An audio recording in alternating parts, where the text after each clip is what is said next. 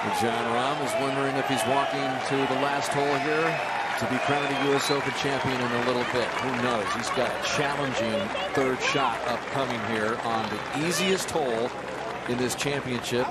And it's the easiest finishing hole in U.S. Open history. And a championship that goes back to 1895. The field has played it a combined 161 under par. So Rahm is trying to figure out to get his birdie at least out of this. If he's on the downslope, he's got his hands full. If it's more level, then I think, Woody, he's got hope.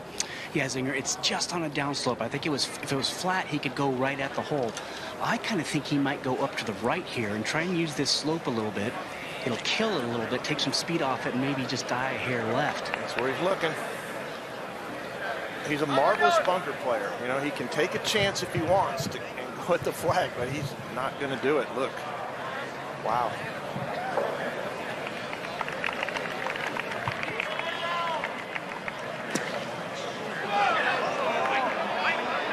There's Zinger. Well, I don't blame him. I mean, that ball on line with the flag could have chased all the way down into the pond. So now he's got a bit of a long shot for a birdie here, and maybe he's opened the door up for Oosthuizen behind him. Oosthuizen still has a few holes to get through here before he gets to this easiest hole. So it'll be interesting to see what this hole costs Rahm in the end.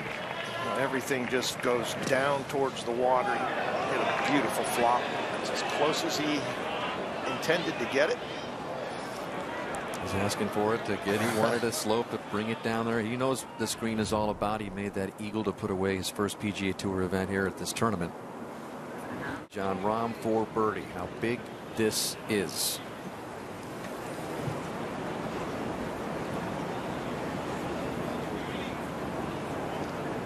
From 18 feet.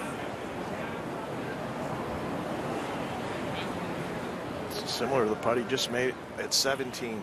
See if he keeps his head still this time. Pretty big one made here 13 years ago.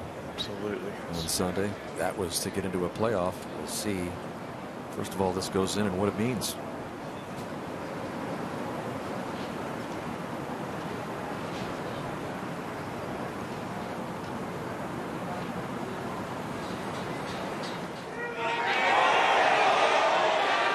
Another one is landed at the 72nd hole. This time for Rahm to take the lead in the U.S. Open.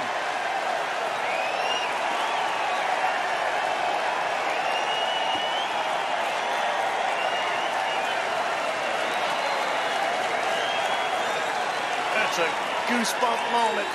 What a putt.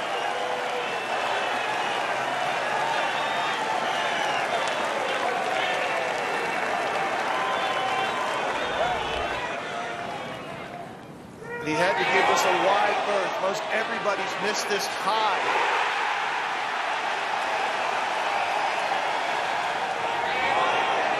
Three different Spaniards have won majors.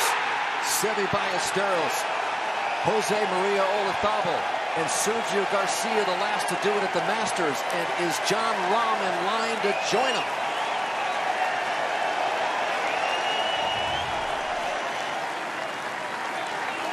Biggest up and down of his career from that bunker shot. Challenging. He didn't want to take the gamble.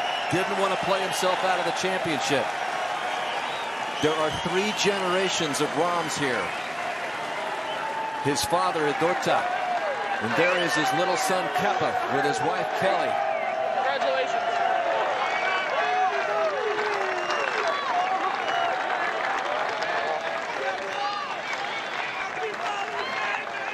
Not Father's Day in Spain, Father's Day here. And Jon Rahm is hoping to celebrate with his father. His mother, Aniel, is also here.